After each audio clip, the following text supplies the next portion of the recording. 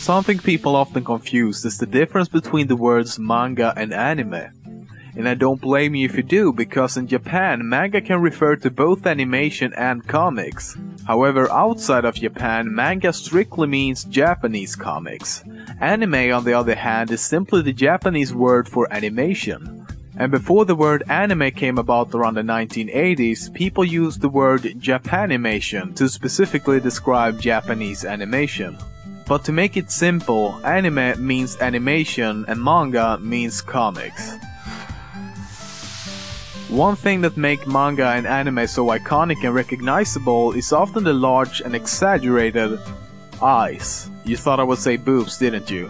Well, we get to that in a moment. But the large eyes on many manga and anime characters can actually be credited to one man. His name is Osamu Tezuka and is often considered the godfather of anime, as he was basically the Japanese version of Walt Disney. And that is actually what inspired Tezuka. He was inspired by Disney cartoons where many of the characters such as Mickey Mouse and Bambi featured large eyes. Another iconic design for manga and anime characters is the hair and usually extreme hair colors.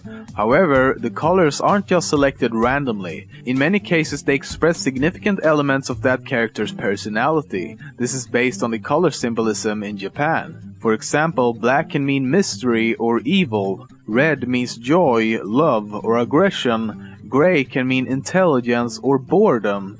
Every color has its own set of meanings, however, not every anime and manga use it.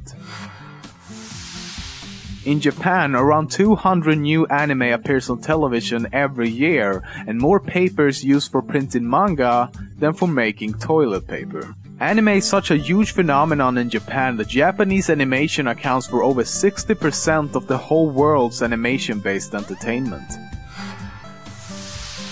The highest grossing anime film of all time is Spirited Away by Studio Ghibli, which has grossed over $270 million. At second place comes another Studio Ghibli film, Howl's Moving Castle, at over $230 million.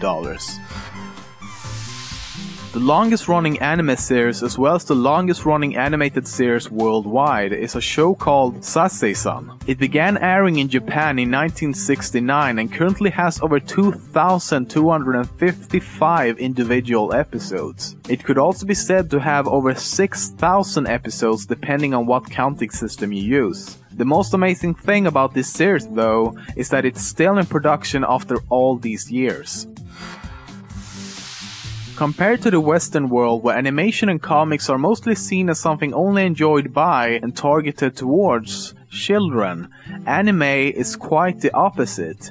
Even though there are a lot of stuff targeted just for children, there's just as much anime and manga targeted towards teens and adults, which is not afraid of showing death, gore, sex and other controversial themes that's usually otherwise only seen in live action movies and series.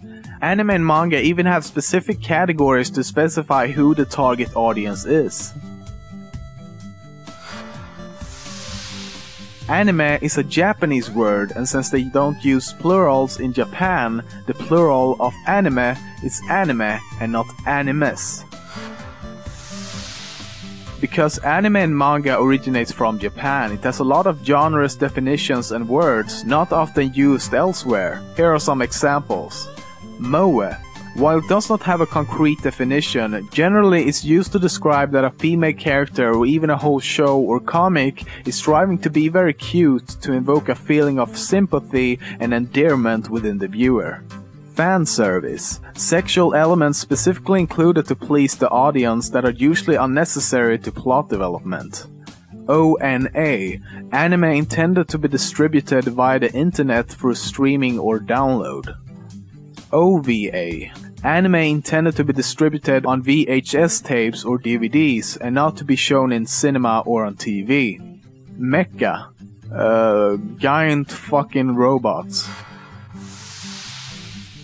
It can be very hard to describe what an anime is, because technically, anime is just a simple abbreviation of the word animation. There are no predefined rules of what an anime should or should not include, yet most of us would identify this as an anime, while this would be a cartoon. However, the latter is the oldest preserved anime in existence, created around 1907 by an unknown animator. But even though the word anime quite literally covers all of animation, the modern usage of the word usually describes one of two things. The first is that anime is defined by the character's unique features such as the pointy chin, large eyes, spiky hair, elongated thin bodies and limbs, and of course the obligatory huge breast syndrome. The second popular definition is that anime is only animation created by Japanese and/or was created in Japan.